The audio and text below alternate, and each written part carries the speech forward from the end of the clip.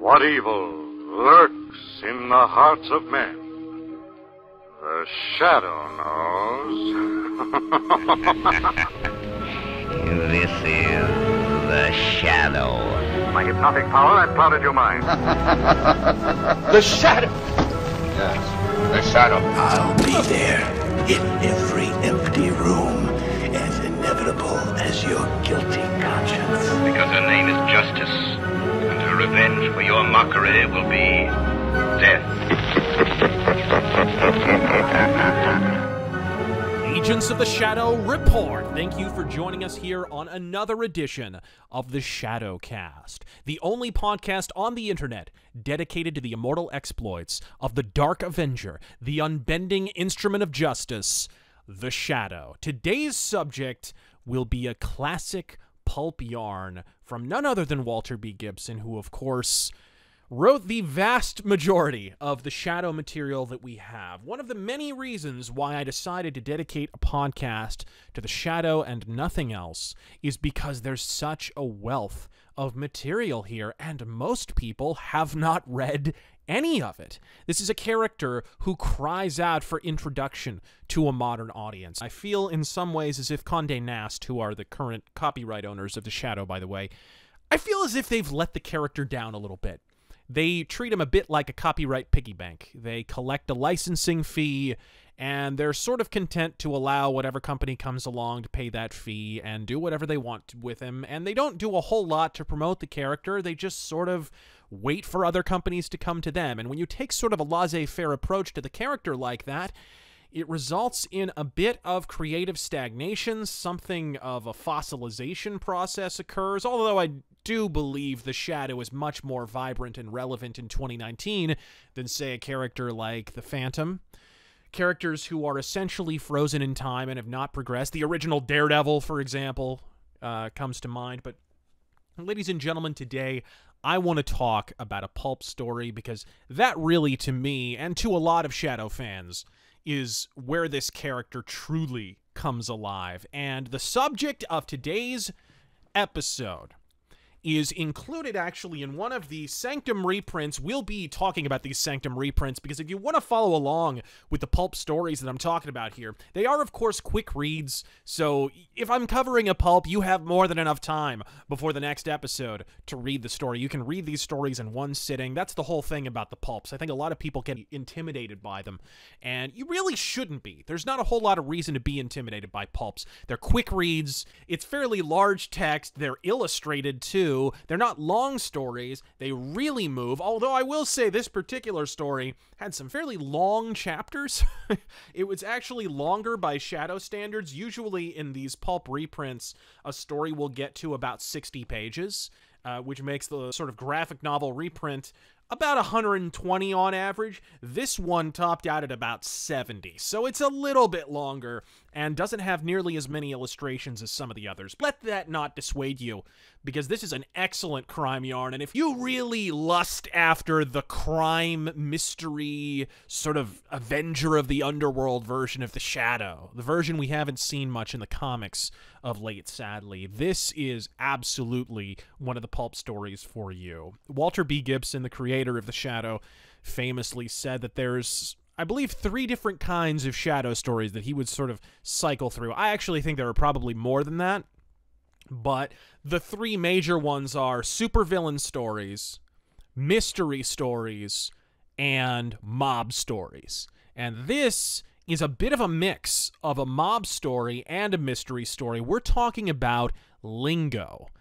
This is a very different, very curious pulp for a number of reasons. I think today, before we move on to talking about the story, you would probably want to know about the story because it's most noteworthy for its invention of some rather curious yellow bat-shaped boomerangs the Shadow uses to Robin Hood the hell on over to an opposite rooftop to confront the foe in question. Yes, the so-called batarangs were first pilfered from the pulp in question, from Lingo, one of several devices Bob Kane and Bill Finger, shall we say, purloined in the cause of the Caped Crusader.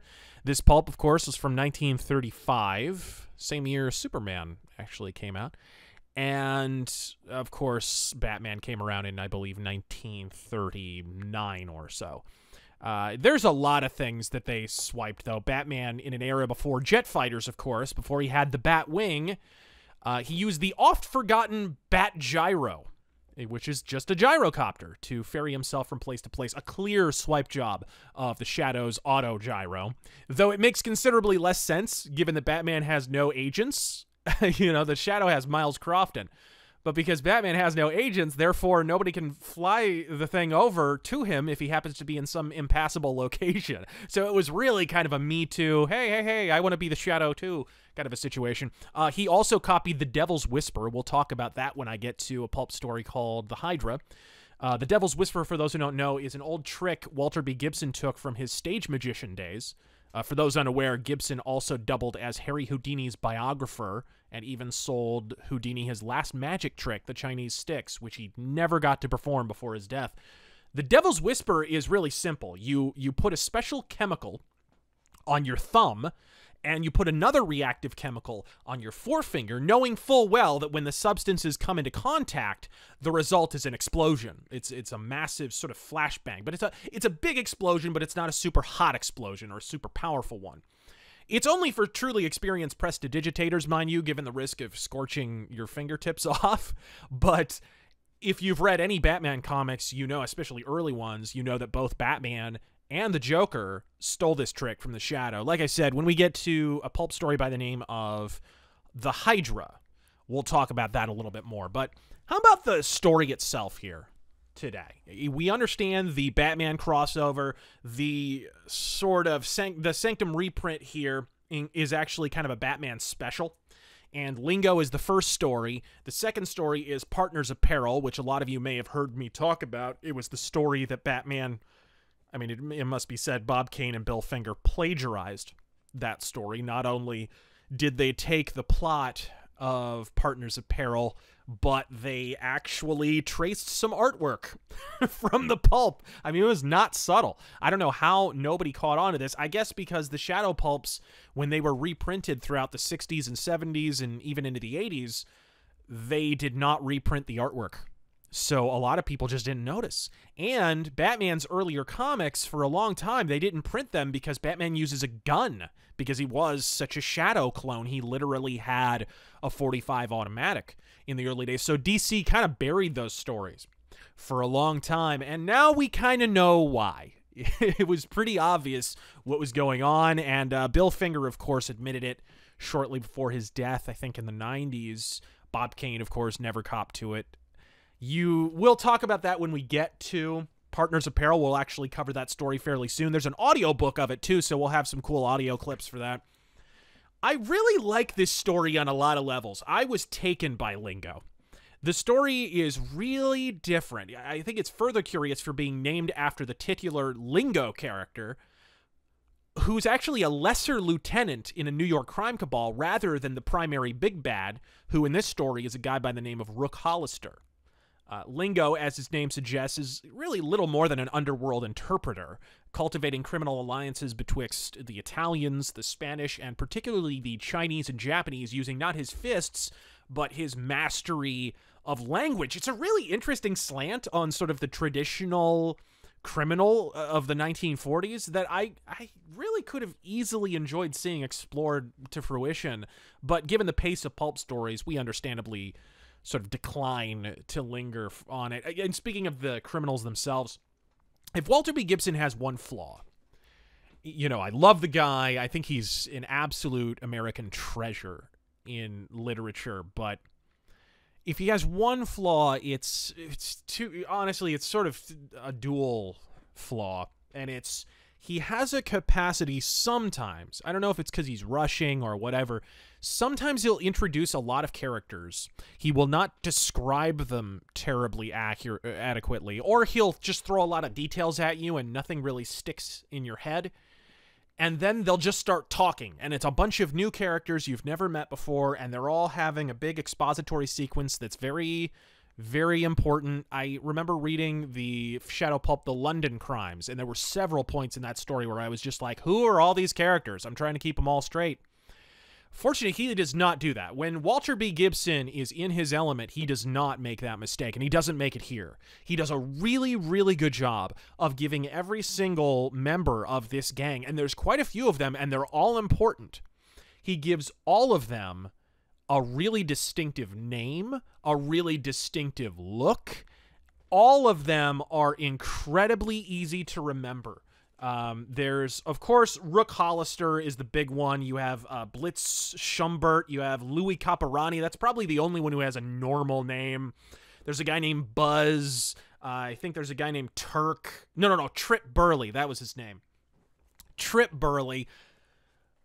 And he really, by giving you good descriptions, I can imagine in my head right now, Blitz Schumbert has sort of a Roman nose, like a flat nose, and he's sort of stocky, right? And Lingo, the description of Lingo is excellent and evocative, and it's, you know, that he's this long, lean guy with this huge Jay Leno chin and this really flat nose, and he looks kind of deformed and bizarre, and he has this curious little sideways smirk and these shifty eyes, and it's, you know, really evocative, really allows you to keep all the characters straight, which is so crucial for a story like this that, you know, all pulps are plot driven, and if you can't in your head picture who's talking and when and for what reason and who's doing what, it's, especially in a story like this with an entire criminal gang who are being featured, very, very easily you can get confused. But Walter B. Gibson doesn't make that mistake here, and probably Lingo's the easiest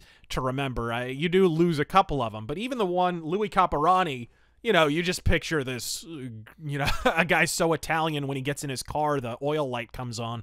You know, it's very easy to kind of keep some of these guys straight, even when they have sort of normie names like Louis Caparani. But, you know, you have the Chinese characters, all of the different it's a very multi-ethnic group because Lingo is sort of facilitating this communication between the different groups. But the plot is essentially Rook Hollister is running this crime cartel, and the Shadow is onto him, and he knows the Shadow is onto him. And it must be said, this is fairly ahead of its time, because nowadays, in 2019, all these hacky comic book writers are writing all these stories where, well, superheroes, you know, there's all these unintended consequences of superheroes, and they all feel so pleased with themselves and so clever, you know, the Alan Moores of the world, and honestly, even the Frank Millers to a degree, or, you know, the Brian Michael Bendises, who all think, oh, we're the first ones to explore this idea. But truly, in this story from 1935, they're already exploring this idea, because the whole idea is the Shadow is too good at his job. He's cutting the criminals off at the pass too many times, and he's actually creating more chaos by doing it. So this is actually a very modern idea, and given that it's 1935, I think this might be the first time this is really explored in not just pulps, but any kind of fiction. I mean, this is ample territory now in 2019 in comic books, certainly, but in 35, I mean, Christ, basically the Shadow has been ruining the bad guy's day, and so now the criminals are starting to turn on each other, and they're creating more problems on the street, and it's creating problems for the cops, and there's collateral damage, and so the Shadow has to come up with a really creative way to actually take them down. And Rook Hollister only took over the crime cabal not too long ago. His previous predecessors were all wasted or went away to prison or whatever, and he kind of can see the writing on the wall. Rook Hollister's a clever guy, and it's also mentioned that he's uncommonly handsome, which is key here. It's actually a very important plot device, because Rook Hollister gets the idea. He knows he's going to be bumped off. You know, just the nature of the criminal underworld. You can only preside over so many failures, so many failed heists and whatnot, until eventually your lieutenants turn on you. And Lingo who the story is named after, is just this interpreter. The whole time, he's just sort of this background figure. And then what happens is Rook Hollister figures, I know I'm going to get bumped off, so how about I just fake my own death? And it's a genius little plot device. What would happen? Just have a crime lord fake his own death and then vanish on into the sunset. Then he can step back and see who exactly is stabbing in the back, because he thinks it might be the Shadow. He thinks it could be, somebody on the police who has someone in his crew on his payroll. He thinks maybe he's getting stabbed in the back by one of his lieutenants. He's not quite sure. He's just in kind of paranoid mode. So he figures if he fakes his own death, then he'll be able to just sort of step back, play puppet master for a bit, and keep it real close. So that's exactly what he does. He fakes his own death, and he sets up a situation where he kind of ingenious. He has a detective on his payroll, whose name escapes me. There's a crooked detective, kind of a Scott Shelby in Heavy Rain situation. Actually, he's described very much like Scott Shelby, kind of a dumpy guy with big jowls and sort of tired eyes, very much like Scott Shelby from Heavy Rain. And he's got this guy on his payroll. He's basically a crooked detective. And because he's a private dick, he does have some access. This is a story, I believe, where Commissioner Weston is not here. This is when the other police commissioner has taken over. And there's a number of these stories, actually, where this guy, Wainwright Barth, who actually, if you watch the Shadow movie, the 1994 Alec Baldwin film, it's not Commissioner Weston, who is sort of a Commissioner Gordon type. It's not him who is the police commissioner in that movie, but it's actually Wainwright Barth. And the reason why they had it be Wainwright Barth is basically Commissioner Weston is this he's sort of mercurial, he's sort of quick to anger, but he's essentially affable and a good guy, right? Wainwright Barth is incompetent. And there's even some slight suggestion, maybe, I don't know if corrupt is the word, but he'll squash a legitimate investigation just out of spite sometimes. And you kind of wonder whose side he's really on sometimes. So you have Wainwright Barth, and the private detective is actually Bart. Bart Copland, this incredibly crooked, cliche detective. This private dick is sort of keeping tabs on the cops. The cops are clearly getting tipped off through Cardona, who I don't believe Cardona is an agent of the Shadow just yet, but the Shadow definitely makes sure that he passes information on to him. And primarily in this story, he uses Clyde Burke, who is one of his agents who works for the Evening Classic, which is a newspaper, a daily, I think. Actually, there's a lot of agents of the Shadow in this story that you don't see in a lot of the other ones. This is one of the few stories that employs the services of Jericho Druk, who is an African, which is very ahead of... this is 1935, ladies and gentlemen. One of the agents of the Shadow was a black man, and he is not depicted as a dope. Even though he does use sort of African street slang of the period, which is, again, that is appropriate for the period, and it's kind of a form of language and communication that they actually fashion themselves. It's not actually a racist invention of white men. This is one of the things that bothers me about contemporary pulp readers, is a lot of them sort of project contemporary mores onto culture from the 1930s. It doesn't mean Walter B. Gibson was racist. In fact, he was anything but racist if you look into things that he said politically or socially. He was actually fairly ahead of his time. He had Jericho Druk, who was this African agent, and at the same time, he was not a boob. He was incredibly useful. He was smart. He was clever. He was on top of it. He didn't mess up and put the Shadow in a bad position. In this story, Jericho Druk is recruited in order to keep an eye on the crime boss. After the crime boss fakes his own death, he sets up a fake casting call. And the idea being that if he sets up a casting call across the nation, between all of the applicants, he's got to find somebody who looks enough like him that he could be mistaken for some kind of double. And who knows, maybe if he gets there, they could fix it up with plastic surgery if he's not quite a dead ringer. But they find a dead ringer. A guy comes all the way from, I think, San Francisco. he was like an extra in a Western show or something a long while back, but just couldn't quite break into it. Something went wrong and his career went awry. So he shows up, and this detective, Bart, he sort of jollies him into Rook Hollister's apartment, his great big loft there with the secret elevator, which is very key to the plot. He leaves him there, essentially hoping to incite a case of mistaken identity because he knows killers are coming for him. And so here's this poor Patsy sitting up there, smoking cigars, thinking he's finally got a proper film role, and in comes Trip Burley. Basically, the idea is whoever kills Rook Hollister is going to become the new crime boss. So Trip Burley is on it. He steals up into the loft, and he surprises him, and he kills him.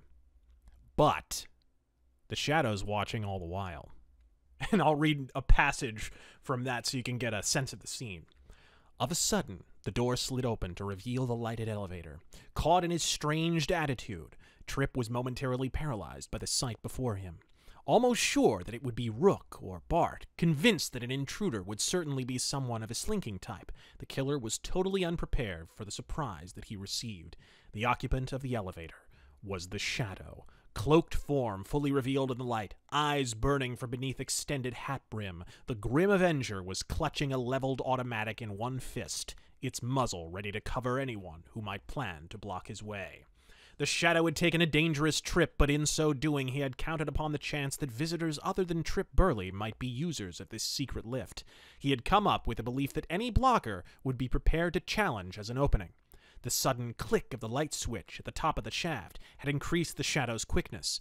He had found the release for the door. He had held an automatic ready while his free hand had pressed the catch. The Shadow was in light, an open target for Trip Burley, but the mob leader himself was also visible to the Shadow. Trip had relied upon the semi-gloom of the dressing room, forgetting that it was caused by the light from the living room, and that he was standing directly between the elevator and the living room door, where Trip saw a sinister, terrifying figure that even the bright light could not fully reveal. The Shadow saw a skulking outline framed against the light from the door of the living room. Where Trip faced a big automatic, the Shadow spotted the telltale glitter of a puny revolver. The Shadow was prepared for the sight of some crouching foe. Trip, in turn, had foreseen the possibility of an enemy in the elevator.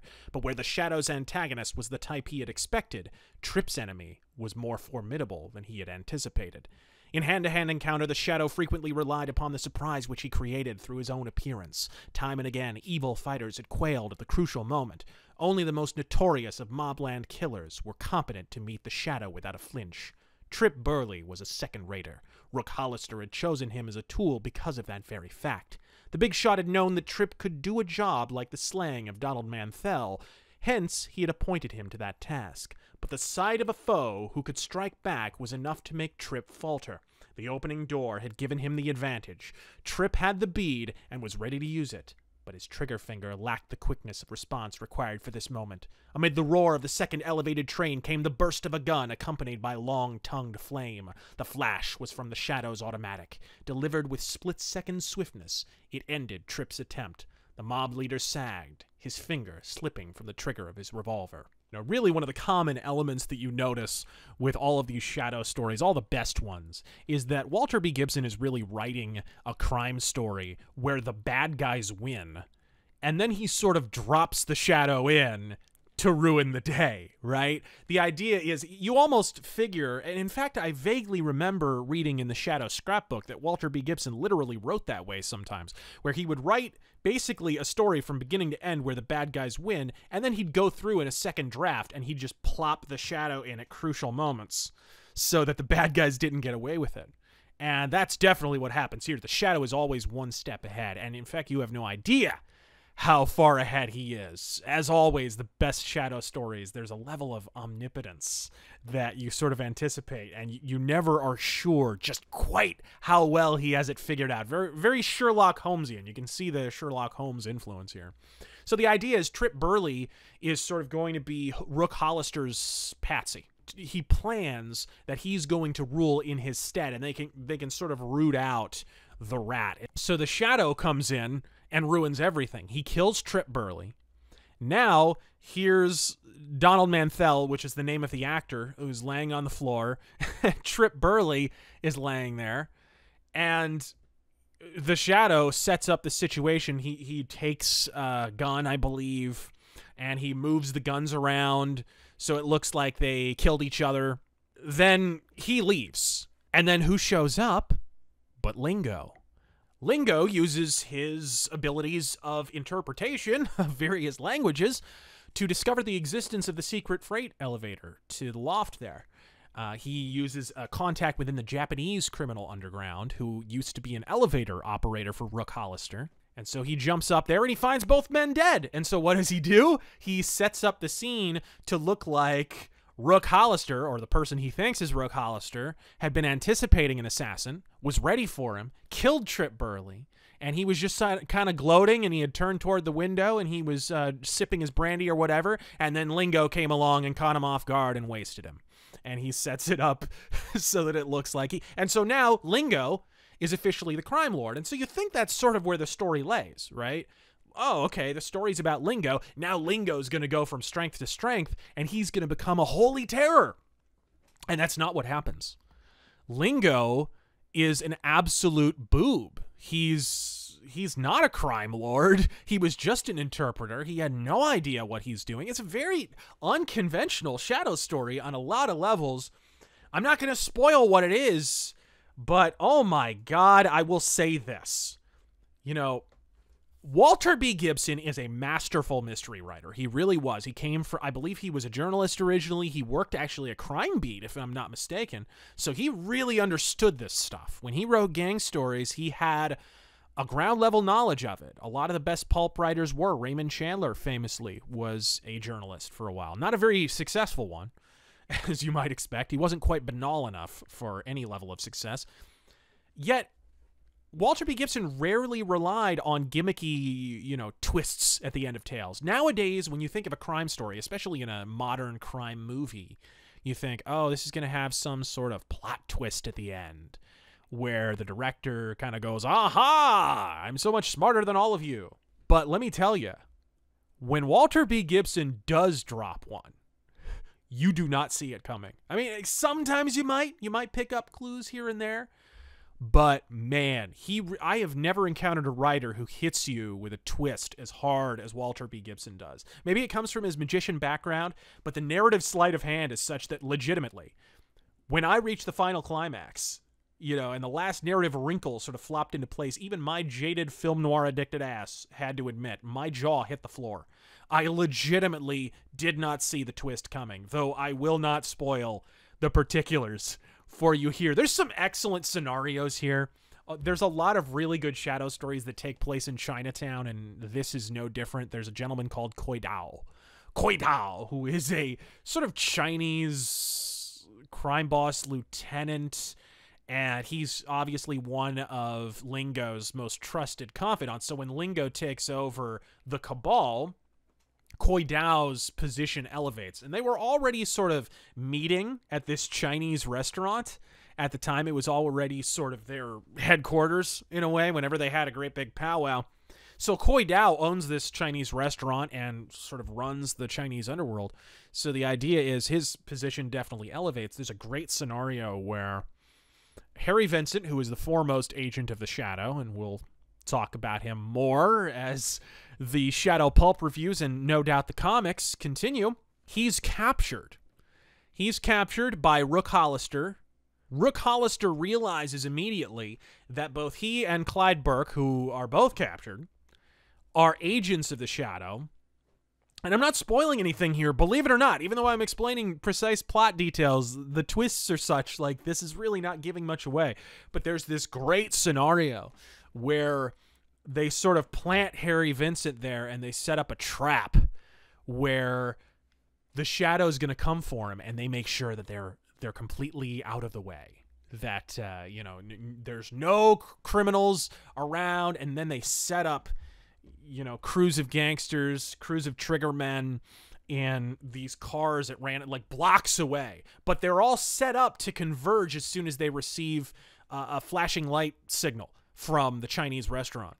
And so when the Shadow's there, and they watch from sort of cover, immediately what happens, I won't spoil the absolute particulars, but there's a really ingenious death trap. Many of the best Shadow novels have great death trap scenarios. It's one of the reasons that 1940s, the Shadow serial, was so great. But yeah, like, what an excellent story. I'm describing it in such a way, it probably sounds like a little bit more banal of a criminal story or a sort of gangster Shadow story, but this is really a cut above. There's a lot of Shadow stories, like, every now and then. Look, Walter B. Gibson wrote over 200 of these things, I believe. There's over 300, if I'm not mistaken, and Walter B. Gibson wrote all but, a few dozen of them. He was really rolling. And the great thing about Walter B. Gibson is they're not garbage. Even the ones that aren't quite of the same sort of equivalent quality are at least serviceable, because the man didn't crank out junk, and you get the sense he really enjoyed the character. He really enjoyed exploring the themes. And even when certain things were shoved into his stories that he wasn't necessarily a fan of, Margot Lane would be a good example. Margot Lane is an inextricable part of the Shadow mythos now, but she wasn't even in existence for the first 6 years of the Shadow. She was an invention of the radio version with Orson Welles in 1937, and then the radio show became so popular at that point, there was an edict handed down from the editors at Street and Smith, who owned the Shadow pulp, that, hey, we really need to find a way to put Margot in the pulps. Reputedly, Walter B. Gibson was sort of grudging about this. I don't know. I've read interviews, and I read his book, and I didn't get a sense that he was all that butthurt about it. Personally, I think some Shadow fans have kind of made more out of that than possibly is actually there. But he did eventually write Margot Lane into the pulp, so she is a bona fide pulp character. But unfortunately, probably because she wasn't an invention of Walter B. Gibson's, he did tend to make her sort of a damsel in distress on a lot of occasions. But even in those occasions where something is thrown at him that he's not a big fan of, he is very, very good at making lemonade out of lemons. And this is just, either way, Lingo is excellent. I recommend it.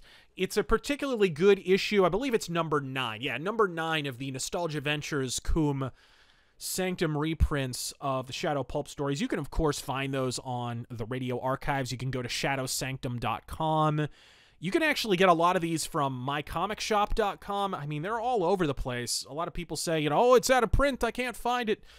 Trust me, someone's got it, and it's not that expensive. I think the original retail price for this, I'm looking, is, $12.95. So if you can afford a graphic novel, hell, if you can afford 2 graphic novels, you can afford one of these pulp reprints, and they're great. They've got not only the original text and everything, but they're kind of like a director's cut. They've got all the artwork, of course, the magnificent pulp artwork of Tom Lavelle and Ed Cartier and Graves Gladney and all these, Paul Orban, all these excellent, excellent artists. They reprint all of that in here, and not only that, but they have these special features, and that to me is the main event, because the guy publishing these is a guy by the name of Anthony Tolan, who is he's a Shadow historian, essentially, of considerable repute. He was acquainted with Walter B. Gibson during his life.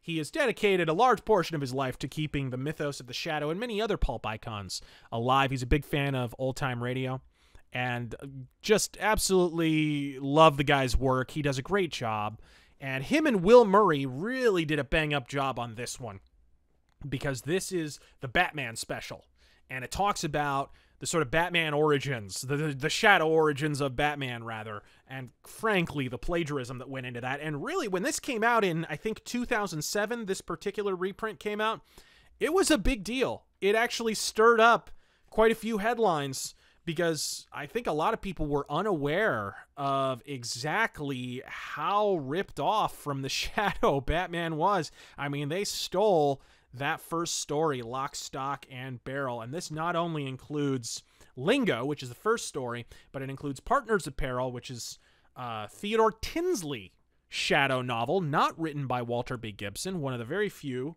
And he's a very able writer. Walter B. Gibson had a lot of complimentary words for him during his life.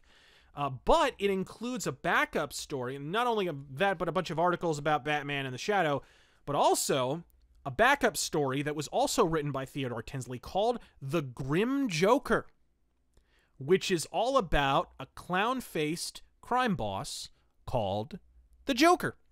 And this came out shortly before the Joker made his first appearance in Batman. Now, Jerry Robinson, who's creator of the Joker, I believe, came out and actually wrote the foreword for this issue, and he says, I wasn't aware of the Grim Joker. So, I mean, look, I trust Jerry Robinson, what have you, but I do think there's an awful lot of coincidences here, because even the art included in the Grim Joker story, I believe is a...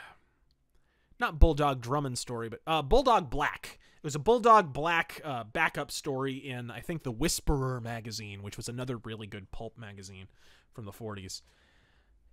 Starring James Gordon, Police Commissioner James Gordon. Yeah, you can look that one up. Speaking of the Batman connection. But it's a good little story. And but if you look at the artwork, the Joker card featured in the artwork is like 1-to-1. It's from the Batman comic where the Joker first appeared. So I don't know if Jerry Robinson was blowing some smoke up our ass. Maybe it's just a coincidence.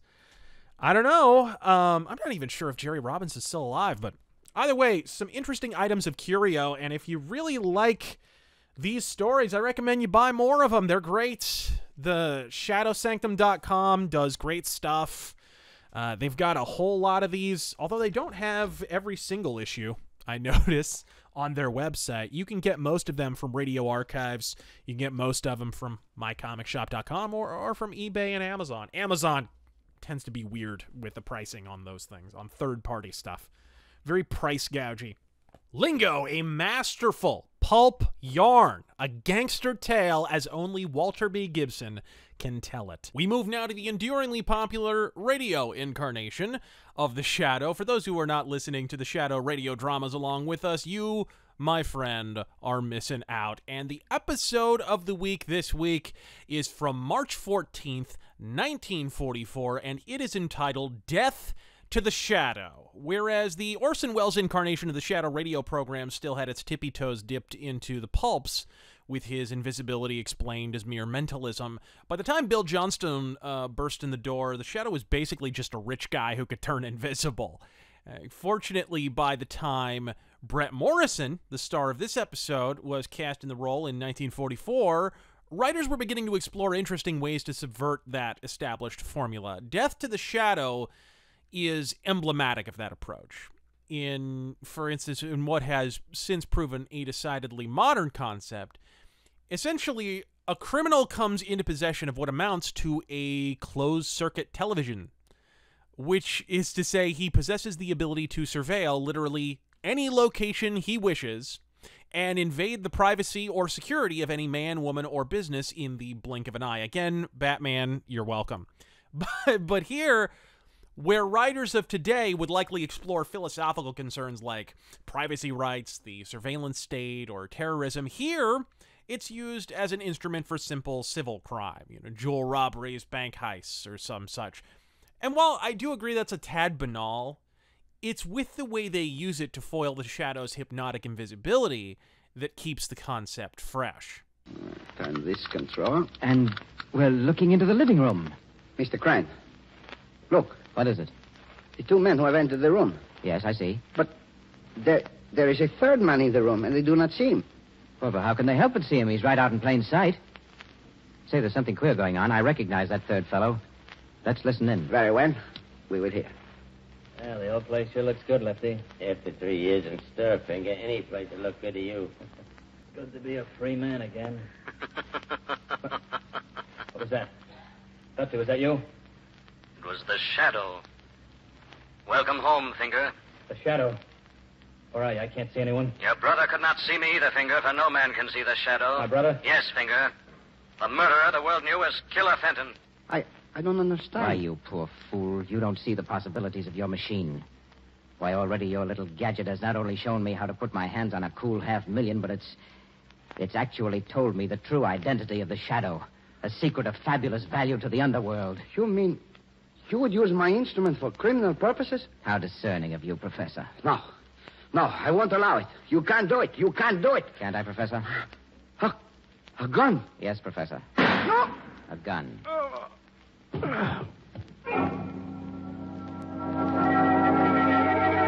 The idea of using cameras to spot the Shadow electronically and forestall his hypnotic invisibility thereby is a stroke of minor brilliance, and we'd see variants of it throughout the radio program, with at least one other episode I can name involving an automatic door with a trip sensor that reveals when the Shadow has entered the room and sort of tips off the crooks. It was written, I believe, by future Twilight Zone writer Robert Arthur Jr., who also wrote a few backup stories in the Shadow magazine, incidentally, and he did so in tandem with his longtime writing partner David Kogan, who worked on Suspense, if I'm not mistaken. Either way, Death to the Shadow, it also represents one of the very few times when the radio version of the Shadow actually uses a gun. My gun is gone. I have it now, Lefty. Who sent you here? Answer. Nobody sent me here. I want the truth, quickly. I'm not saying nothing. I have your gun in my hand, Lefty. Now talk fast. You can't bluff me, Shadow. I know you won't shoot. Won't I, Lefty? Now, as you know, broadcasting strictures of the 40s precluded a radio vigilante from killing with a gun, even in defense, but fortunately, this also forced radio writers to embrace more creative ends, and so the alternate methods of murder could be outright grisly, folks. You know, criminals diving out of 20-story windows, you know, grasping live electric wires, diving into vats of acid, being hypnotized by the Shadow into holding tight to a live hand grenade. You know, one wonders if the censors truly abhorred violence or if a mere gun wound wasn't grand enough for them. I should also mention, as alluded to previously, whereas the show's popularity was certainly established by Orson Welles, and certainly today he's most closely identified with the role on radio, he only performed as the Shadow for 2 seasons from 1937 to 38. Bill Johnstone served the role for, I think, the next 5 or so, but by 44, it became a revolving role from Hollywood actor John Archer, actress Ann Archer's father, who you may know from the Jack Ryan movies, to Steve Courtley, and finally, the man who would don the slouch hat for the next decade, Brett Morrison. Gonna be blunt, he's the best of the bunch. Whereas Orson Welles was taking a bit of the piss, and Johnstone lapsed into pure comedy at times, Brett Morrison took the Shadow seriously and played it as such, lending an austere diffidence to Lamont Cranston and a bellowing gravitas to the Shadow with easily the most blood-curdling laugh of the bunch. He was a famed radio actor who'd emphatically established himself as Mr. First Nighter, but Brett, simply put, was the radio Shadow. It's just a shame such a piteous few of his episodes have since survived. This guy did the show for almost a full 10 years.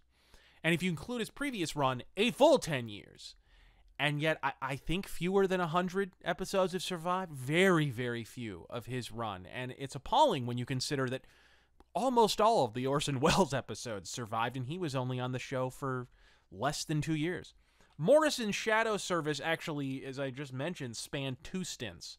After an initial run in 44, for reasons since lost to the protractions of time, he was almost immediately replaced with John Archer and ultimately Steve Courtley, only to re-inhabit the role just 1 year later and carry through to the show's cancellation in 1954. Death to the Shadow was recorded during his first run in 44, and it kind of shows, because while he's excellent, one can tell he's still cutting his teeth on the role a little bit. The laugh isn't quite there yet, but that booming Brett Morrison baritone is in full effect. Death to the Shadow is a cut above, for a fact. I think this is one of my favorites, certainly from the first Brett Morrison run. The quality of his run, because it spans such a long period of time, really vacillates, and while many of the radio episodes haven't survived, the vast majority of the scripts actually have. If you pick up an excellent book by the name of The Shadow, The History and Mystery of the Radio Program, 1930 to 1954, by Martin Grams Jr., it is absolutely excellent. It goes over all those episodes, and I'll actually give you a summary of all of them. He went through all the radio archives. He tried to find transcriptions, and actually he's the guy, I believe, who dug up the most recent recovered episodes, one of which was actually Actually, 2 of which were Orson Welles episodes, I think, which was a staggering find in 2018. I mean, that's pretty nuts that we're still finding lost Shadow episodes. And who knows, maybe we'll find Brett Morrison episodes in the future, but the reason why a lot of them have been lost, from what I understand, is because at a certain point, as radio fell in prominence as a medium with the ascent of television, they stopped transcribing the radio programs, or they transcribed them and then they would flip them over and they would basically start recording over the programs is what happened. So basically we have the radio equivalent of people taping over their wedding video. It's essentially, and that's sadly the fate of the Brett Morrison era of the Shadow. It's a shame because he really is my favorite. Folks, we'll be covering more of these old-time radio Shadow episodes, and I hope you enjoy them. And who knows, maybe when we hit the Halloween season, we might just do some more radio recreations. I know you guys enjoyed the first 2. I wasn't able to do one last year. I was a little busy, and I couldn't find anybody to edit it. This time around, I'll just have to do it myself, but I really want to do another one. Well, that does it for this missive, fellow agents. Until next time. As you sow evil, so shall you reap evil. Crime does not pay. The Shadow knows.